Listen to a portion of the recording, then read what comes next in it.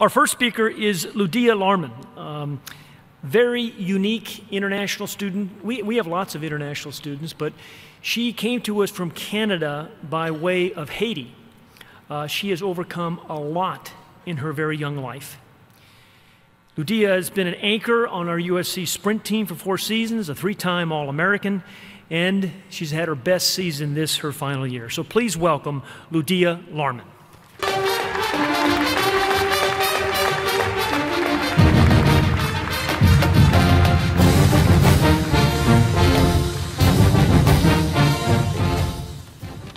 Hi. First of all, I just want to say how absolutely honored I am to be able to speak on behalf of so many phenomenal student athletes. For those of you who don't know me, my name is Loudia Laarman. I'm a proud Canadian, and for the past 4 years, I've had the pleasure of being a member of the children's track and field team. When I was first asked to do this speech, I was completely terrified, and my first reaction was to say no. I have never done any public speaking before, so I knew this was going to be a challenge for me. But speaking in front of a crowd wasn't the only part I was nervous about. When I was asked to tell my story, I was also nervous because generally, I'm a pretty private person and quiet about my past. Throughout my 4 years here at USC, I was constantly reminded of how lucky I was to be a part of this institution.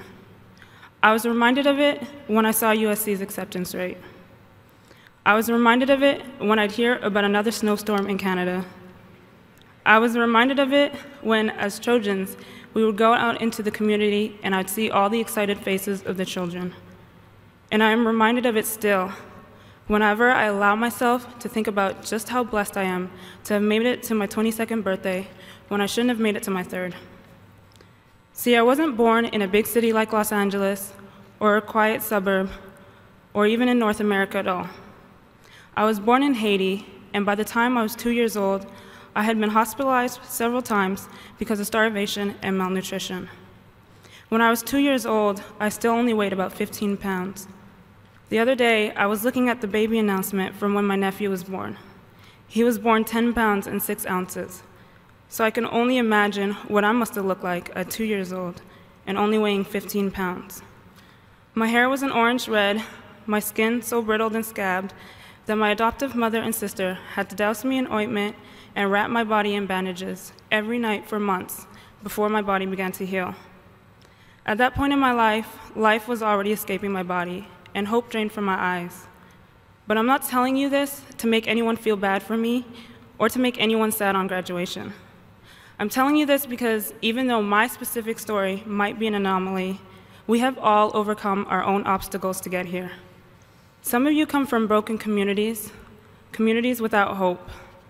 Some of you come from broken homes, and some of you may have even stopped believing in yourselves somewhere along the way.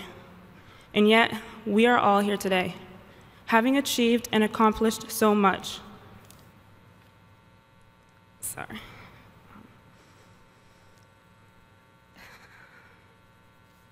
And as athletes in our competitive nature, I know we'll stop at nothing in our quest for bigger and better things. My past has taught me that no matter where we started from, or even where we are now, our futures are not solely determined by our past, and that we all have so much potential for great things. And there are so many people we meet along the way that we're thankful for. People like Mr. Pat Hayden and Dr. Magdi, and all the staff in the athletic department, who pour so much of their time and energy into progressing our futures not only as athletes, but also as students and as scholars.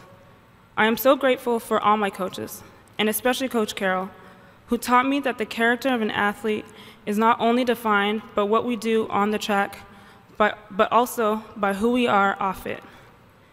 It's these people and so many others I haven't mentioned that are the foundation that make up the Trojan family. I remember when I first got here, the concept of us all being a family seemed so ridiculous to me. I think it's because when I first got here, I saw USC as buildings, degrees, and sports. It wasn't until I started seeing USC as teammates, coaches, advisors, and as people. That's when I started to notice the family within the institution. This past winter break, I was at home, back in Canada, and I felt this deep longing to be here, to watch my teammates imitate Vine videos and dance the nene, and I realized how much I'll miss all these people because they truly have all become my family. People always say the family is blood, that it runs through your veins. But if there's anything I've learned about being adopted, it's that family can truly be found anywhere. I'm living proof that family doesn't have to be limited to your blood. I have a really big family. I have 2 loving parents, 4 amazing brothers, 3 opinionated but wonderful sisters, and all of you, my fellow Trojans. And I want to congratulate each and every one of you for the achievements you have accomplished to this day, and wish you all the best for the ones you will accomplish tomorrow. Thank you so much, and fight on.